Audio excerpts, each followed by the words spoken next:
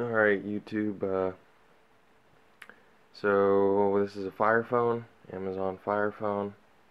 You can see dynamic perspective, lock screen, sort of moves around when you move the phone around.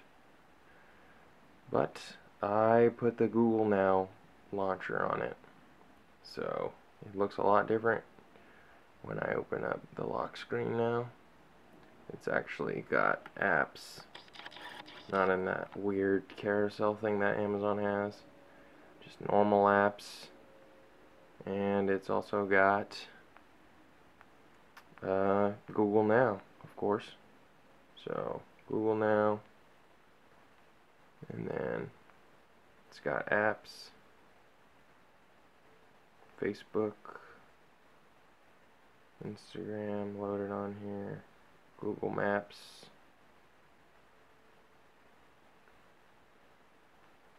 So yeah, the way I was able to do this was I had to download a few APKs.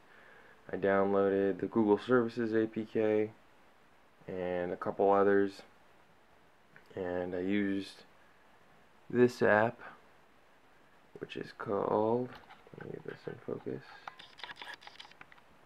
ES File Explorer, and it gives you a bunch of folders that you can look at and manage, and you can just load on your apps on your computer, go to the apps folder here, and you see all the APKs, and you just click on the APK and click install, and then you can install them.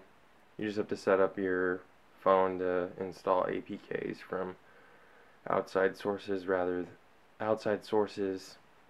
and that's all you do. Load on the APKs, and once you do that, then you can install whatever apps you want. Because yeah, then you can install a Google Play Store, Facebook, Calendar, Gmail, whatever you want. So yeah, this is it. This is Fire Phone running Google Now Launcher.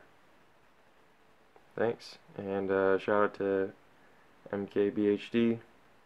Kind of wanted to show this to him, that you can get Google Launcher on the Fire Phone, so makes it a little less crappy, and it's not very hard to do. Yeah, alright, thanks.